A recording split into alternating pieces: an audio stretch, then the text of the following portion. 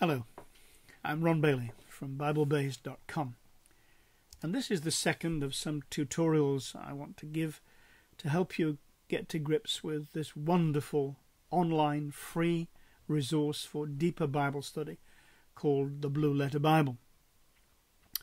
I want to try and explain a little bit about the way we used to work in the old days and the way that you can work now with the Blue Letter Bible. In the old days, it could be really quite expensive. I would use all of these books as a young pastor when I was trying to understand the way in which the Bible used the words, the significance of the words. The Blue Letter Bible is based on the King James Version linked to something called Strong's Exhaustive Concordance. Those are the two books here in the foreground.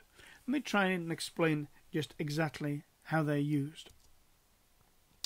Suppose I have in my mind that reference in Matthew 25 where it speaks about the giving of different talents, and it says according to his several, that's individual, ability. And I'm trying to think now, what does this mean, his several ability?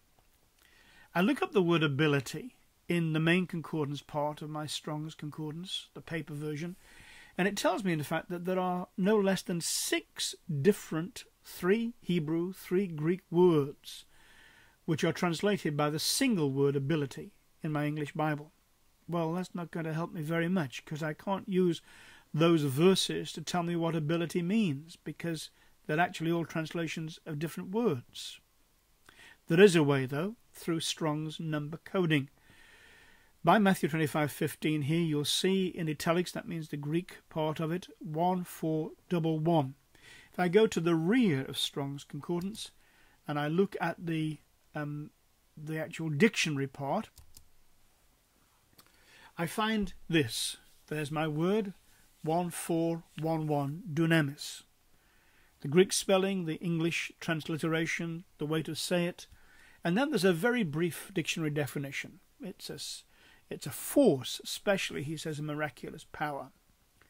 That's not very much to go on at this point.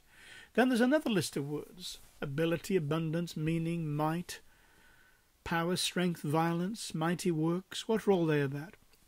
It's telling us that the translators of the King James Bible have actually translated the single Greek word dunamis by all those different English words. So sometimes they came across dunamis and they translated it as ability, sometimes as abundance, sometimes as meaning, sometimes as might, sometimes as power, sometimes as strength. You can see the way it works out. Now, was there a way then of actually finding out the sense of what dunamis meant? Well, there was, but it was a very long-winded way.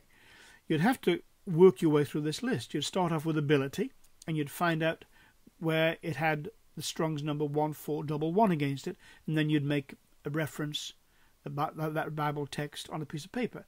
Then you'd do the same thing for abundance and then meaning, and you'd work your way through the list. And as a young pastor, I spent hours doing this and ending up with pages of Bible references. Then I would just sit and think about them and try to get a feel for the way the Bible used that particular word.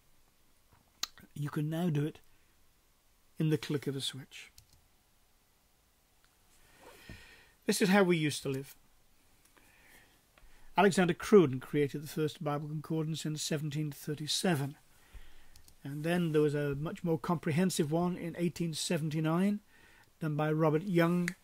And then the most comprehensive of all was James Strong in 1890, which led to some people saying it was Cruden's for the crude, and Young's for the young, and Strong's for the strong.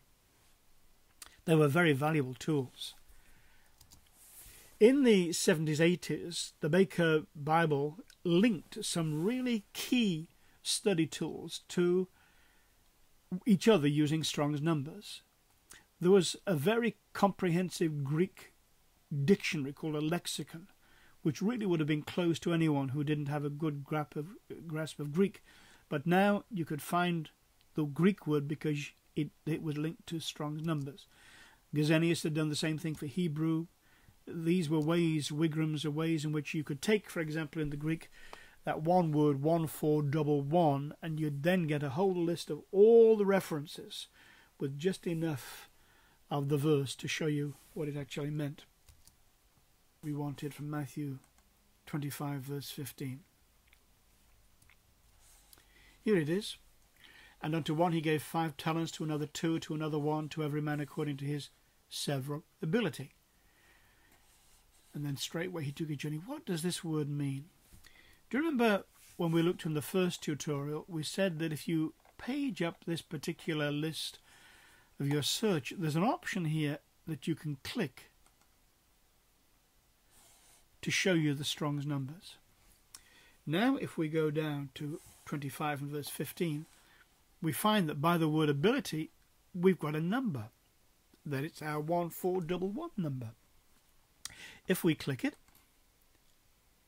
it takes us to this page where there is just stacks of stuff. There's our Strong's number again, just reminding us we've got the right word. This is the Greek spelling, this is the English transliteration. Here we have a much more comprehensive dictionary of what the word means. A little bit farther down, we're given the information that the Authorized Version, or the King James Version, has 120 times in which the Greek word dunamis has been translated, but 77 of those are translated as power, 11 as mighty work, 7 as strength, 7 as miracle, 4 as might, 3 as virtue, 2 as mighty, and actually inside that miscellaneous is our one word ability. So you can see that just tracing an English word is not always going to help you really get to the bottom of what a Greek word might have meant. A little bit farther on here we have Theogrim. That's this very comprehensive Bible dictionary I told you about. If you click here, now you'll get a very different kind of a definition of your Greek word. That might be a little bit too much for some people, but it's worth digging into just to have a look. But this is the real power of it. If we continue to page down, we have this list of all the different times that dunamis 1411 was used. Here it was translated power, here works, here mighty works. If we went farther on, we'd find it translated as all kinds of different things. That's powers. Irrespective of the way in which the King James Version's translated it, you can now find every single time that that Greek word is used in the Bible without knowing a word of Greek. That puts tremendous power in your hands if you're willing just to spend a little time with it. I'll see you later.